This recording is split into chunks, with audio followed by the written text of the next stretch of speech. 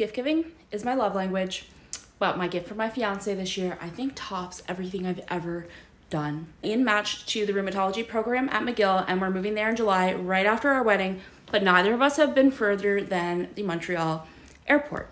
We're both huge foodies, and whenever we travel somewhere new, we watch the Anthony Bourdain episode for that place, and then we try the places that he recommended.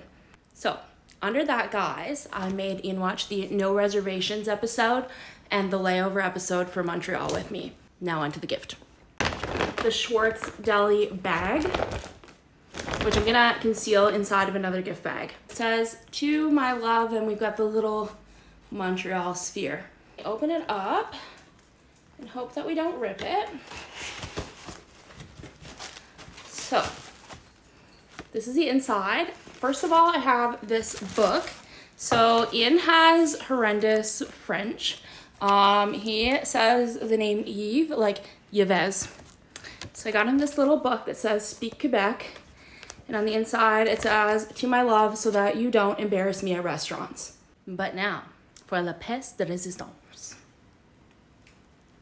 I got this cash binder from Amazon, and then I used my Cricut, and I put Montreal in the same little font and design on the outside. And we're gonna open it up.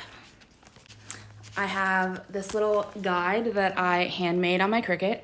On the front, it has this quote from the Bourdain No Reservations episode, and it says, "Without Montreal, Canada would be hopeless. It's where all the cool kids hang out."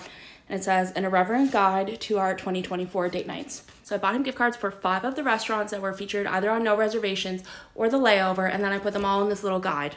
I have a little blurb for each restaurant. We have what Tony said about it, what neighborhood it's in, maybe a fun little fact about it.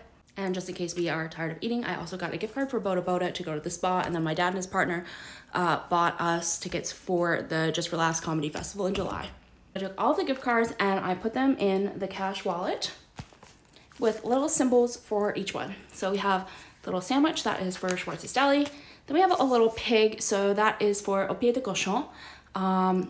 Knowing how well known they are for the foie gras, I guess maybe I should have put a duck, but is what it is. Now we have the wine glass, so that is going to be for Brasserie Tea.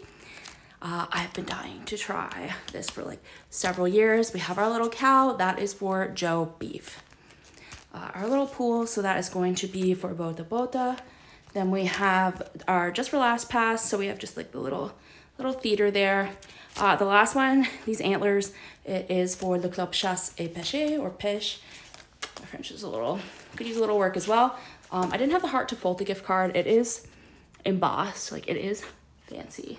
I feel fancy just holding this gift card. Anyway, if you know me, you know that it is really hard for me not to tell someone what I got them as a gift.